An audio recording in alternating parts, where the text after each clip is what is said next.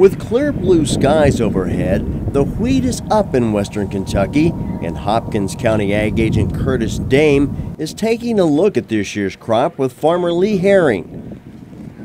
So far, things are looking pretty good early in the season, but these days, when Dame goes on a farm visit, he always has his mobile phone at the ready, which is a way of being relevant with growers and helping them be profitable with information at their fingertips. They're a way for farmers and producers, business people, agribusinessmen, all alike, to really find that information and use it in ways that'll literally just increase their bottom line. And that's what we've been trying to do here in Hopkins County. Lee Herring is just one of the farmers that Dame has worked closely with in Hopkins County. Herring has a small farming operation with his brother and father. And like Dame, Herring has been using the phone apps pretty much since they started and finds many of them useful.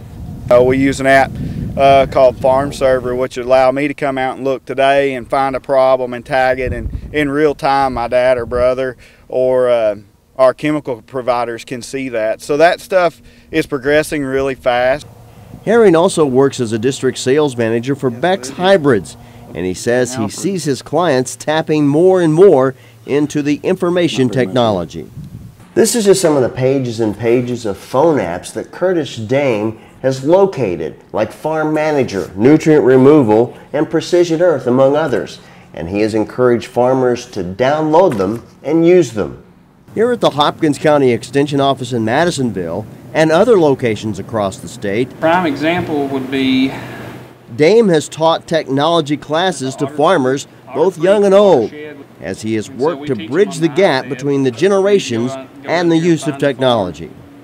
You know, we had to get over that roadblock of are these safe to use, you know, and I'm sure people have seen on the news where location tracking services, yeah, that does go on, and you need to learn your device and know how to turn that off if you're one that's skeptical of what the device collects on you. But you know, essentially you've got a walking and halfway talking GPS unit on your side. Dame is currently working with UK agricultural engineer Sam McNeil to develop an app that will help farmers determine the cost effectiveness of going from one grain elevator to another, along with developing other apps.